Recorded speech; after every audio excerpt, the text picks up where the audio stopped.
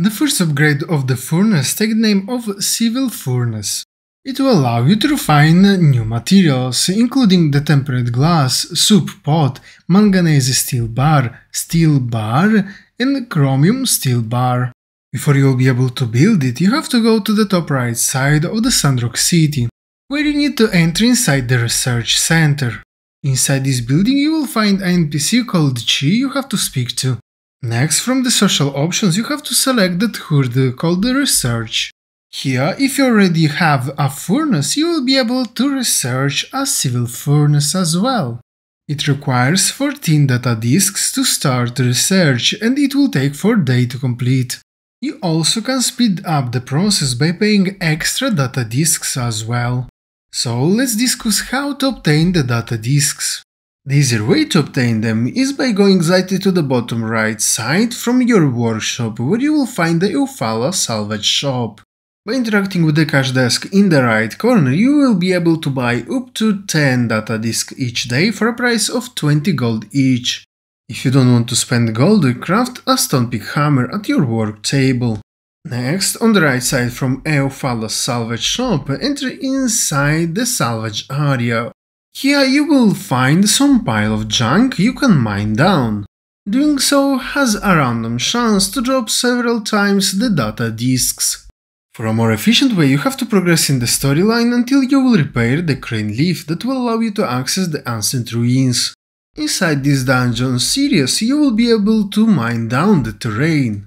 Doing so has a high chance to drop several data disks. For the passive way, you have to progress in the mine storyline until you will unlock in the bottom left corner of the Sandrock City the Civil Corps. In the left corner of this building you will find a board you can interact with. Next you have to select the hazardous ruins. Next, using the sliders you can decide how many runs they will do and how many days you want to wait for the result. Based on what you choose, the price will change.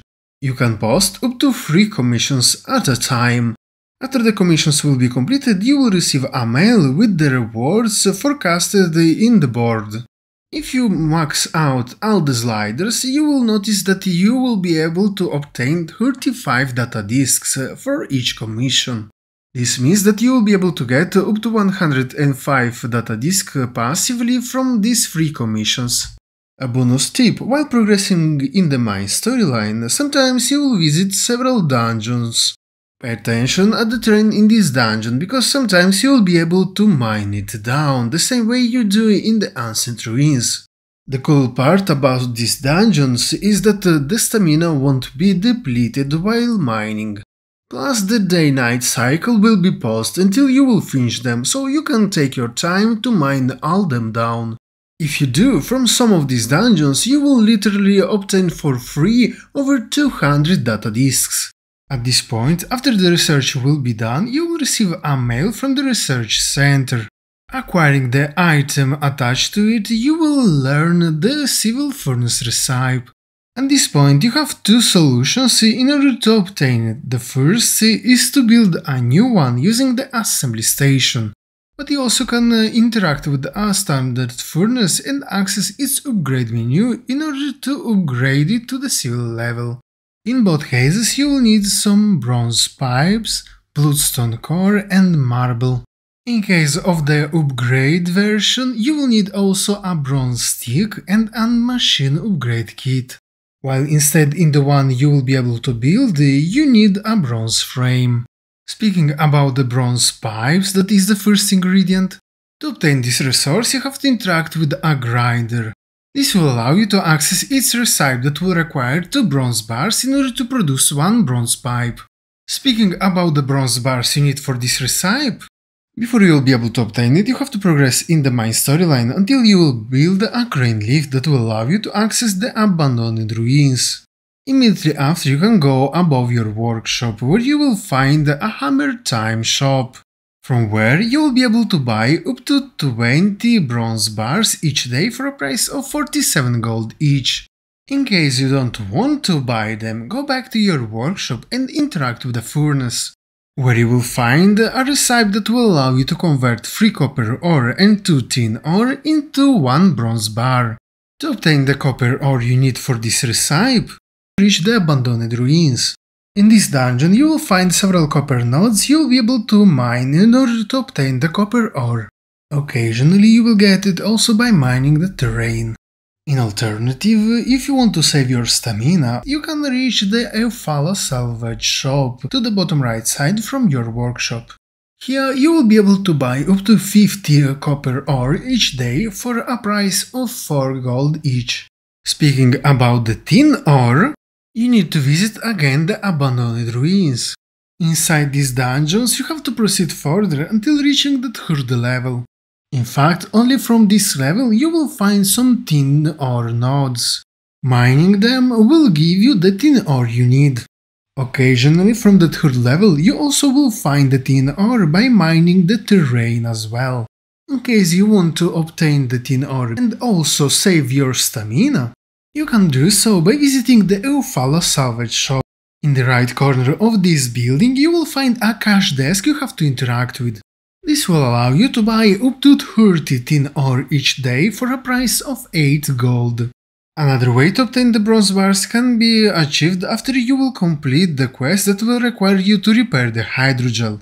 The next day, go to the bottom right side from your workshop and visit the Eufaula salvage junkyard, where you will find a new type of junk called ruined bus frame. Mining it down, beside receiving other ingredients, you will also obtain some bronze bars. Speaking about the Bloodstone core, that is the second ingredient, to farm it you have to interact with an intermediate work table. This will allow you to access its recipe that will require 3 bloodstone and 5 clay to produce 1 bloodstone core. Speaking about the bloodstone you need for this recipe, you will be able to start farming it after you will obtain the bronze peak hammer. Thanks to this tool you will be able to start mining the hard rocks that drops the bloodstone. If you want to obtain some without using your stamina, visit the Amira home under the temple in the central part of the city.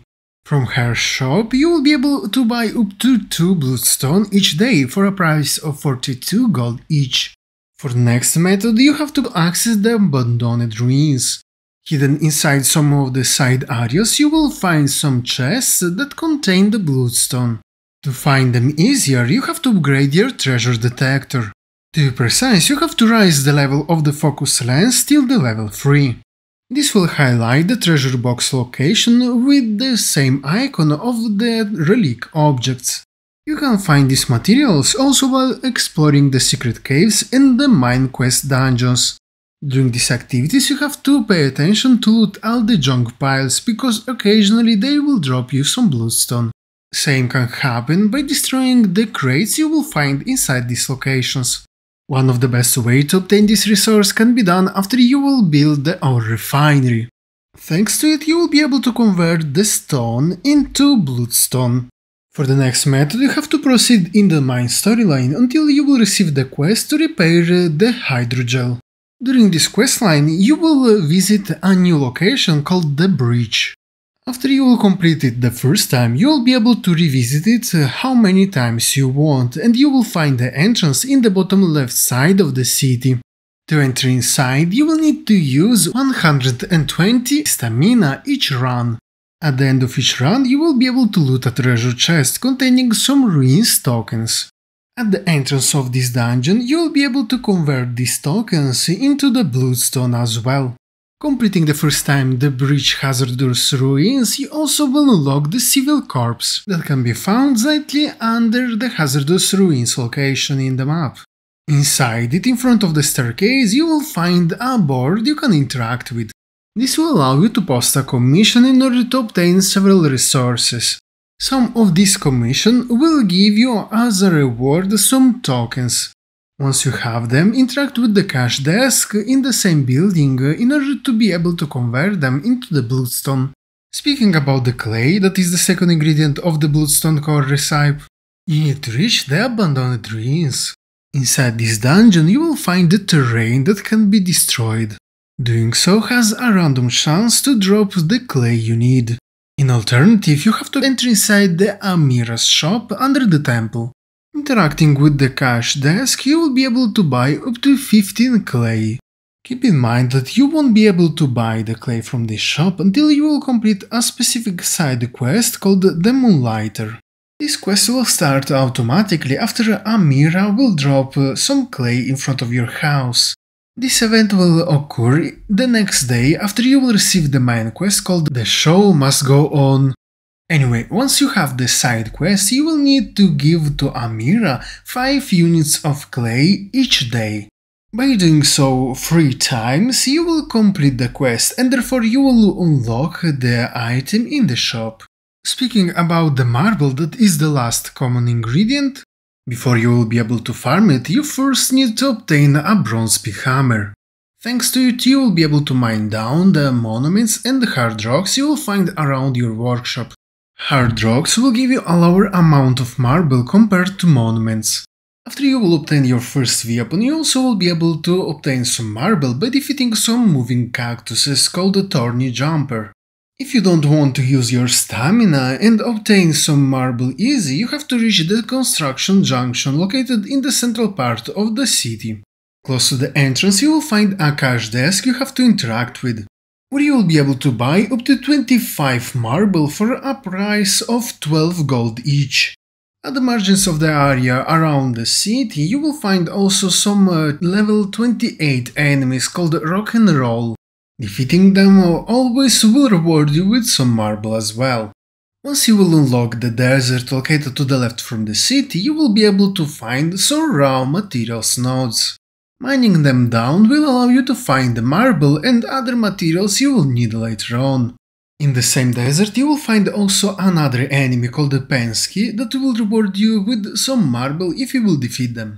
In case you decided to build it, you will need to learn about the bronze frame. Anyway, to obtain this resource, you have to interact with an intermediate work table, from where you will be able to use its recipe that will convert 5 bronze bars and 4 bronze rivets into 1 bronze frame. In order to obtain the bronze rivet for this recipe, before you will be able to farm it, reach the bottom right side of the Sandrock city, where you have to enter inside the Commerce Guild. Here, immediately on the right, interact with the cash desk. This will allow you to buy the bronze rivet recipe that will cost around 36 gold. Now go back to your workshop and interact with the grinder. This will allow you to access the new recipe that will convert 1 bronze bar into 2 bronze rivets. Speaking about the bronze bars that you will need for the bronze frame and the bronze rivet as well, it was already explained in this video, so use the timestamp if you missed it. While in case you decided to upgrade it, you need also to learn about the bronze stick. To obtain it, interact with a processor and you will find a recipe that will require 2 bronze bars in order to produce 1 bronze stick. For the bronze bars you need for this recipe, it was already explained in this video, so use the timestamp if you missed it. Finally, it's time to speak about the last ingredient of the upgrade, that is the machine upgrade kit. For the first kit, I suggest you to reach the central upper area of the city, where you will find the temple. From its back door, look to the right and you will notice under the huge red rock a chest. To bring it down, you have to pop the balloon above the chest using a throwing rock. You can find one of these rocks behind the base of the red stone. Anyway, speaking about the chest, once it will fall down, reach its location and open it, and you will obtain the first machine upgrade kit. For the next method, before you will be able to farm it, you have to craft any type of weapon like a stone sword. Then, around your workshop, search for some yakmels and roosters. There are 2 types of yakmels, the normal and the alpha. The last one has a chance to drop the machine upgrade kit. For the rooster, you have to search the one called the Cock-a-Doodly Doom, that is the one that drops the machine upgrade kit. If you want to obtain these kits without using the stamina, reach the shop you will find above your workshop called the Hammer Time. Here you will be able to buy up to 5 machine upgrade kits each day for a price of 128 gold each.